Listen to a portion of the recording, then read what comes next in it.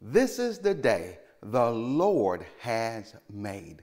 I pray that you are glad and that you're rejoicing, because today is the only time you will ever live in this moment. That's right. The moment which you and I are currently living in is the only time that we will ever live in it. And it's so important, it's so vital that we make the most of it. I want to share with you a scripture out of Ecclesiastes chapter 9. It says, whatever presents itself for you to do, do it with all your might. That's right. Whatever it is that God has entrusted you with today, because he believes in you, do it with all your might. Do it with zeal. Do it with passion. That's right. Do it with excitement and commitment. Do it with all the fiber in your being. That's right. So that you are doing it heartily, wholeheartedly unto the Lord, and not as unto men or women or management or supervisors, but you're doing it because God has entrusted it to you and you alone. Of all the billions of people on planet Earth today, God chose you for this particular assignment. Why? Because he knows what's on the inside of you. And he wants to show you what's really in you. You know, the depth of your being goes beyond what the eyes can see. That's right. The physical appearance is just a small portrait of who you really are. You and I are created in the image and likeness of Almighty God. That's right. We're created after the Spirit of God. The Spirit of God is infinite. That's right. There's no limitations on the Spirit of God. Therefore, your life, my life, can be limitless if we tap into the realm of the Spirit and access our full potential and access our purpose. That's right.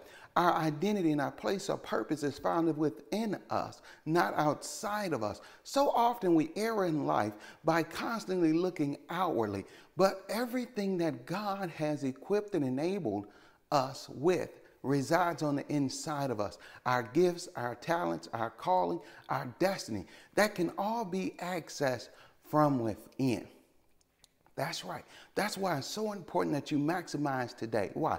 Because as you maximize today, you maximize your purpose. You maximize your potential. You maximize your what?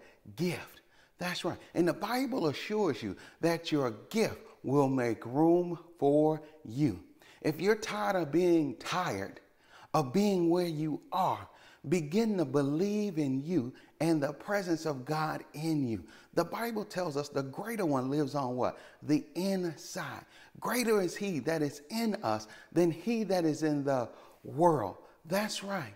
You are more than a conqueror. You are truly the head and not the tail, above and not beneath. The Bible says that you and I are what? Blessed. We've been enabled and equipped. That's right. To be creators, to be producers. We're innovators by definition, because the Spirit of God is the Spirit of innovation. And God placed you and I here in this hour, in this time, in this generation, that we would create something, that we would produce something, that we would provide a service. That's right. That we would write a book, write a movie, write a play. That's right. That we would create a new invention. We would bring a new concept to market. Why? So we can be a blessing. And as we're a blessing to others through our obedience to the plan and the purpose and the will of God, guess what? We too are blessed. Many people, as I mentioned in a previous video, are sitting around saying, Lord, Lord, I need money. Money isn't the answer. Some of you are sitting there like, huh? Money isn't my answer. Money will help you, but the true essence of your answer, your solution, resides on the inside of you. So often we look for a quick fix for a long-term problem. That's right. We need to search within to access the solution that will not be short-term, but will be what? Long-term. Why? So we're not repeating the same cycles of life. We're not constantly repeating the same situations and circumstances. The rich and the poor have both the same thing. God gave the rich and the poor the exact same thing. What is it? Time. That's right. No matter where you are economically, God has given you time. That's right. Now, money is only a reflection of how we spend our time. No one has more than 24 hours in a day, but it's how we utilize or capitalize upon those 24 hours that determine if we're creators or consumers, if we're being productive or unproductive, if we're maximizing our potential or are we squandering what God has given us, this gift of life. That's right. What we do with our time shows if we're grateful or if we're squandering this gift which God has given unto each of us. As we create, we do what? We provide a sense of accomplishment in our lives. As we create, there's a sense of what? Achievement and pride. Why? Because we chose to utilize our time in a very productive manner that didn't just benefit me, myself, and I, but it was what? Beneficial to others. And as we benefit others, this is a funny thing. Listen to this. As we benefit others, we benefit ourselves. That's right. You know, as we create, we provide the evidence. That's right. That we're providing something beyond our own needs. And as we are providing something beyond our own needs, God's hand gets involved and says, oh, I like what you're doing. This is it. Be a blessing to others. Let your light shine. That's right. And what happens is God puts his hand on it and he amplifies it. He magnifies it. He multiplies it. He takes the limits off of it. And he shows you and I that with him, all things are truly possible. Nothing's too hard when we work with God. That's right. You know, many people have chosen to squander the gift of life. I myself were there at one point. Why? Because of a lack of knowledge, because of a lack of understanding, because there was a lack of vision in my life. That's right. And where there's no vision, the people what? Perish. I was perishing because of a lack of understanding.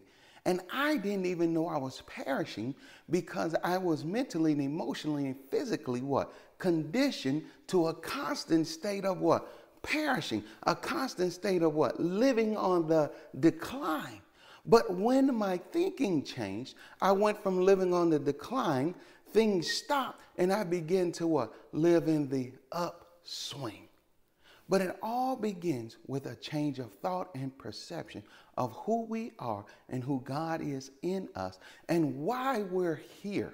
That's right. We put too much emphasis on just living a life of barely getting by and not living a wishes fulfilled life or life on purpose. That's right. See, the problem with just being a consumer is that you're showing constantly that you're squandering time. That's right.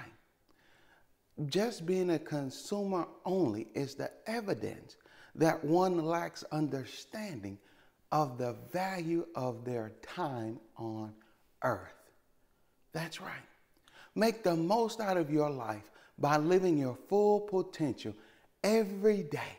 Maximize the moments, maximize the situations, the circumstances, maximize everything that is placed before you. The Bible tells us something funny. Rejoice at all times. At all times, discover God in this situation. At all times, see the positive. At all times, see the learning that can take place from this moment.